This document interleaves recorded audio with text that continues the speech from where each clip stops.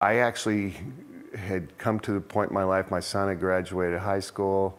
I felt like I was a single guy who really didn't have anything to keep me to stay in Colorado, so I felt like I was a pretty good poker player, and I moved to Las Vegas, Nevada to play poker professionally. I'm playing poker at a table, and a guy we start chatting, we're having a good time, and he says, "You need to come to my church." And I was like, "What?" Like, I'm in a poker table in a Las Vegas casino, and this guy's talking to me to come to his church. I was kind of taken back by it, and he said, "I'll tell you what, tomorrow is my favorite night of the month. It's called First Wednesday.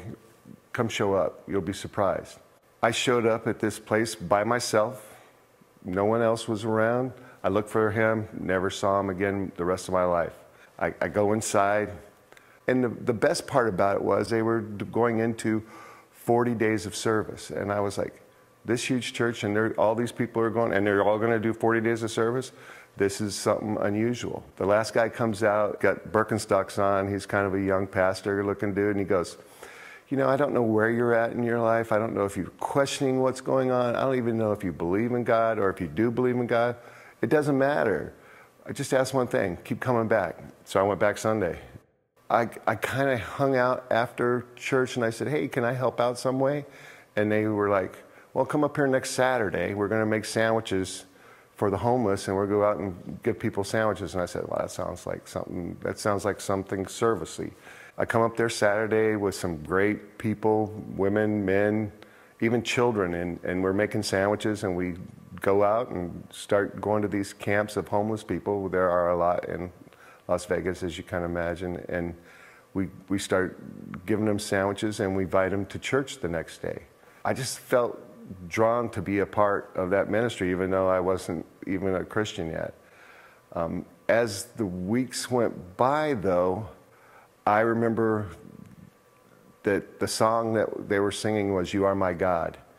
And I know I very rarely raise my hands, but I started raising my hands and realizing that he was my God.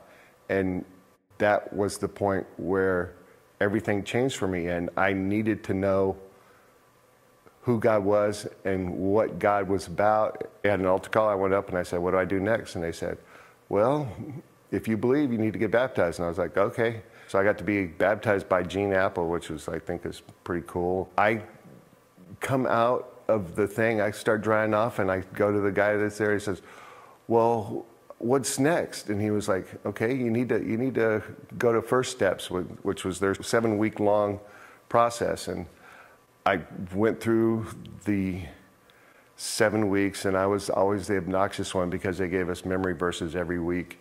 And every week it was like, who knows the verse? And God having allowed me to be forgiven, I was able to forgive other people and start loving again. And that's when I found my beautiful wife, Maria. When we first met, she was in the Catholic Church, and I was going to Central Christian, and we kind of agreed to, I would go to the Catholic Catechism for adults, and she would go to the First Steps with me. I was able to go 5 or 6 weeks to the catechism before they kicked me out because I asked too many questions.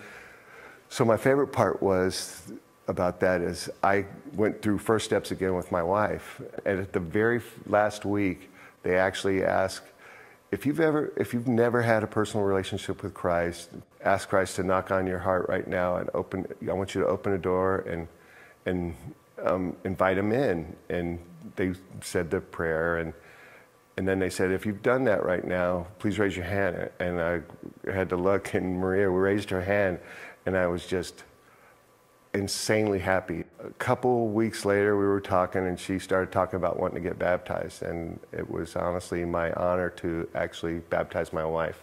Our life just seemed to always get better. Like we were blessed immediately with Caitlin. Like, we were thinking we were probably going to be waiting a while, but that wasn't God's plan, and God's plan's better than our plan. So You have no idea what a blessing she has been to me. She is absolutely perfect for a 16-year-old teenage girl, as that can go.